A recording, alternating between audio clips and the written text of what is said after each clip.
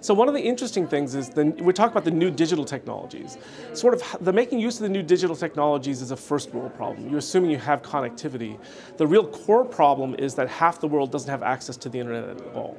And so the project I'm working on in One World Connected is really devoted in the first instance to trying to provide those opportunities more and more to people. And to do that, the funny thing is we're fascinated with cutting edge technologies. The things that are doing it are old fashioned. Wi-Fi, cellular networks, these sorts of things are making the connections to make it even possible to have the conversations about the new digital technologies.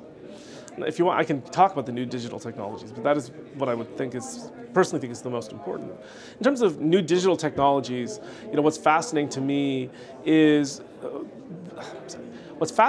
we've had a problem with what we call human-computer interaction, which is we used to think that interacting with a computer was typing on a keyboard, and because you can only do that so many minutes or hours in a day, there would be an absolute limit to how you could interact with computers.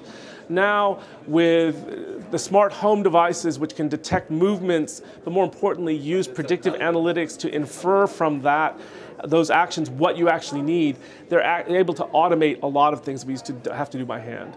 The easiest example I can think is cars. Now, you used to have to turn on the windshield wipers and do intermittent by hand. You'd have to lock the doors, turn on the headlights. The cars will do all of that by themselves. They're going to do that in more and more phases of our lives.